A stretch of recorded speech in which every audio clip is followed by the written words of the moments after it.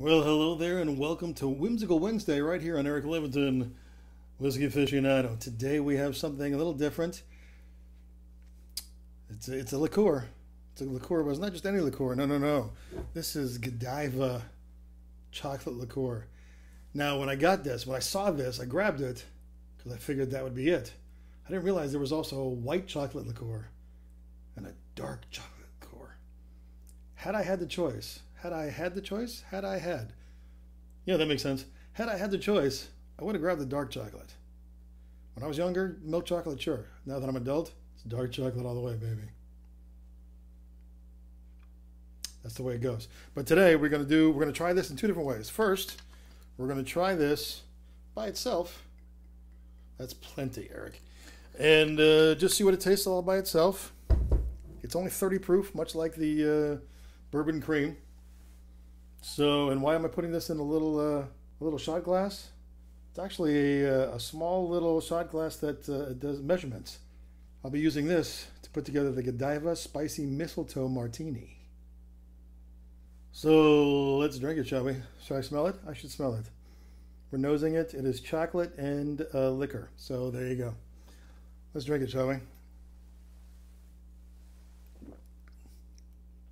Oh, it just doesn't matter. It just doesn't matter. It just doesn't matter.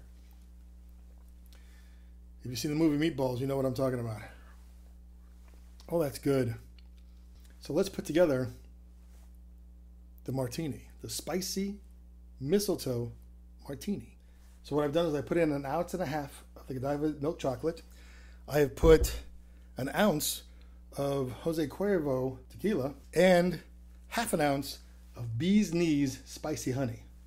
I don't know if you've had this before, but if you haven't, you should put it in your cabinet and have it around at all times. There is nothing like a piece of pizza, pepperoni pizza with some Bee's Knees spicy honey. I'm telling you right now, try it. So we put all that in here over some ice. I don't know why I have a New York Yankees shaker, but I do. That should be good enough.